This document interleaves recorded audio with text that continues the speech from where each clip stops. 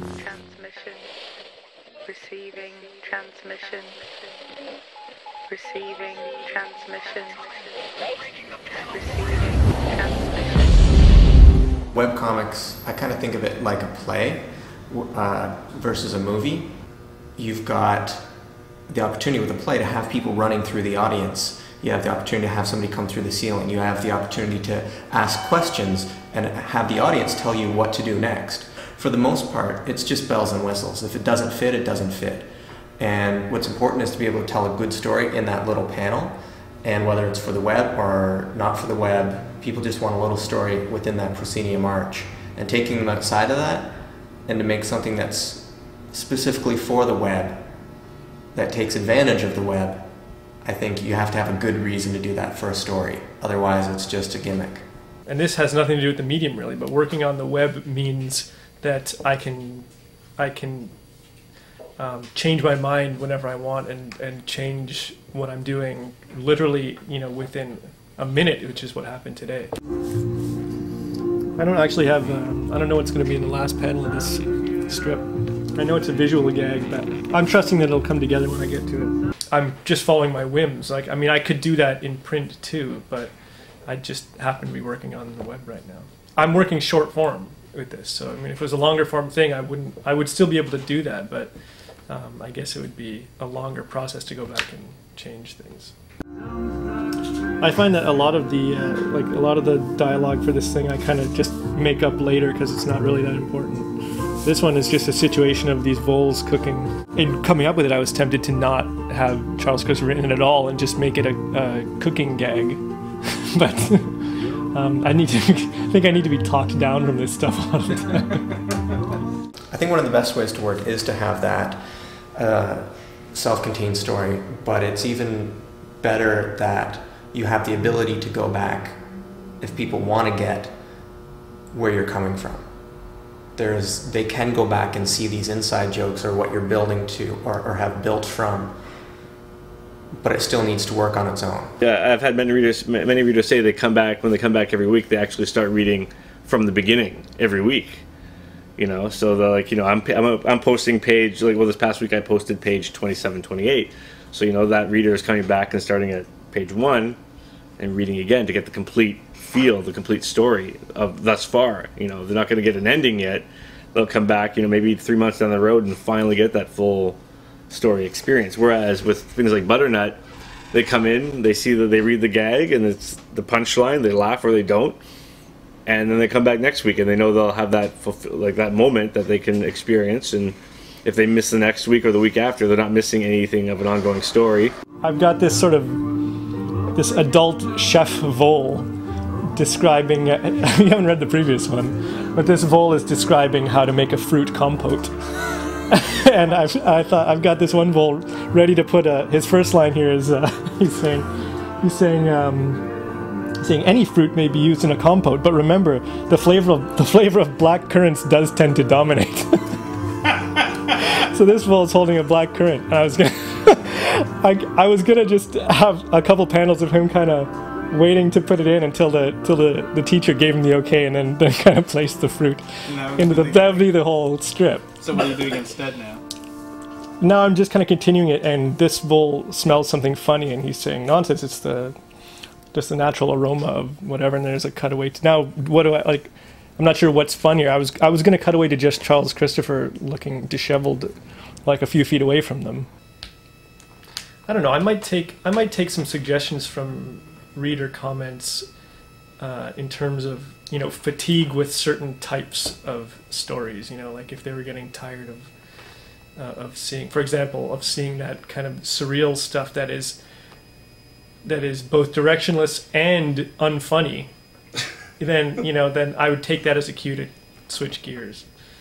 But that's really about it. Like I don't really listen to the comments that call for more digestible, directional story faster, because I have no interest in doing that. I struggle with the thought that perhaps the story is moving too slowly, because whereas it would only take you less than a minute to read 4 pages, in a printed book, it's, you know, taking, if you're following it week to week, it's taking a month to advance the story.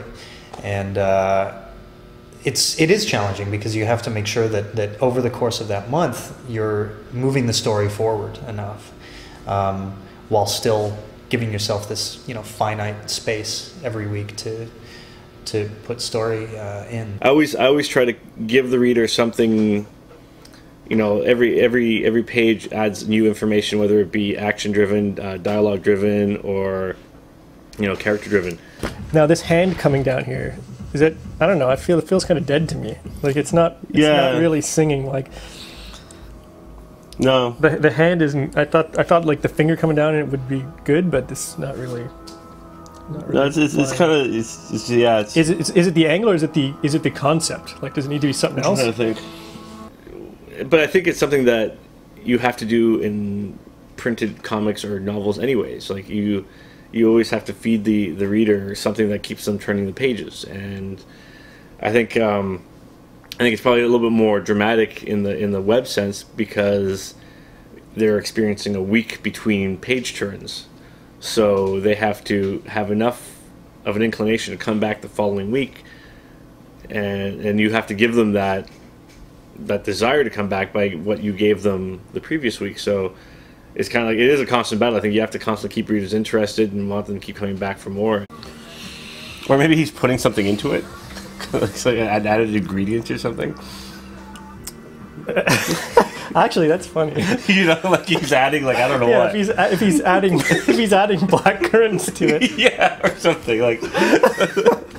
That's funny. Something like that. The guy's just like, what the hell's going on here? Oh wait, if he says he's smelling something funny, maybe he's adding something nasty to it. Yeah, it could be either one. Like if he's complaining about, he could be saying, no, you know, no black currants or something. It's like, why? What are you doing? Okay, good. It should be insects. or bugs or something. Yeah, it could be anything. You just gotta figure out what visually works right out that sells it, you know. Yeah. I wish, like, if I had done something before now that I had established. Yeah. Like, all he's really done is mess with bees and a big beehive dropping it. No, I think that's much better though. Like having dropped something in there. That's yeah, I think like more successful. Something really gross, or it could even be like by other expressions, like even this one here with the little eyes closed, like something really gross, or something like that's something like it contradicts what exactly you've been saying, like some black currants or something, like big piles of them just come in, or something like that. In fact, the more of this I do, like the more I think, I guess a larger story will unfold, but I'd rather get there through little slices of humorous situational moments, rather than the more I try to force it, the shittier I think it gets. When you're trying to figure out a story and how to tell it, you have an idea in your head, and plot is like a sledgehammer, you know, as opposed to a small pickaxe.